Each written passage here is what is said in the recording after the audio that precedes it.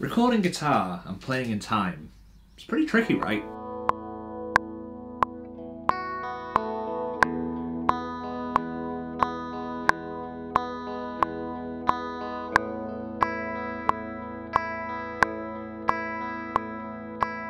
Hey everyone, my name is Chris and welcome back to another video. Today I want to share with you my best advice for playing along to a click track to make sure that your guitar recordings are perfectly in time.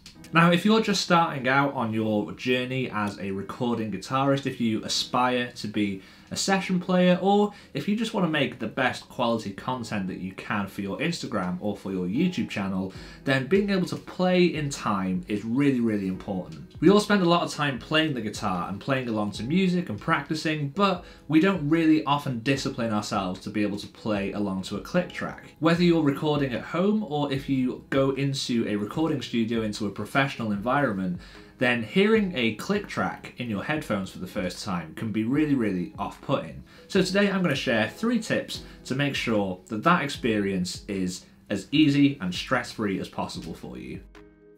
Now, most people, when they record guitar, will probably be listening through headphones.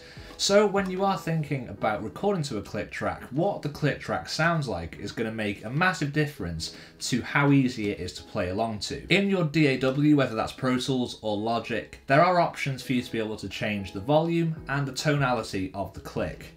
We all pick up different frequencies in our hearing naturally, and it's really important to find a sound that is really easy for you to listen to, that you can lock into. Volume is also really important. A lot of people will want to turn the click track down naturally because it feels so different and it's not a sound that we're used to hearing.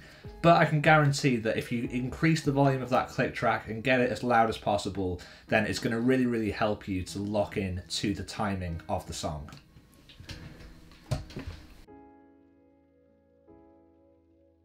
Now, my next piece of advice is what to actually do when you have the guitar in your lap. Don't just sit still and have the click track dictate the feel and the rhythm of the particular tempo. Feel free to just move your body in your seat when you're recording, whether that is just kind of tapping your foot along to the beat or just moving your body along with the tempo. It's really important that you feel the click track throughout your whole body and let that dictate the feeling of the song. That is definitely then going to come out in the guitar and you're going to get better sounding recordings as a result of that. So my third and final piece of advice is all around how to actually set the tempo of your click track. This is especially difficult when it comes to songs that have a slow tempo, because if it's a slow tempo, there's going to be a lot more time between the intervals of the click track, and it makes it more difficult to lock in to a rhythm. So if you are struggling to actually play along to a click track if the tempo of the song is slow, then always try and just double the actual speed of the click. That's then going to give you more intervals that you can basically stick to and get locked in with. It's important to make sure that you still stick to the feel of the actual song at a slower tempo, but if you have more intervals, it does become easier to feel the actual rhythm and tempo of the song. It's something that's worked really well for me in sessions in the past, so make sure to give that a try. So guys, I really hope that you found that helpful.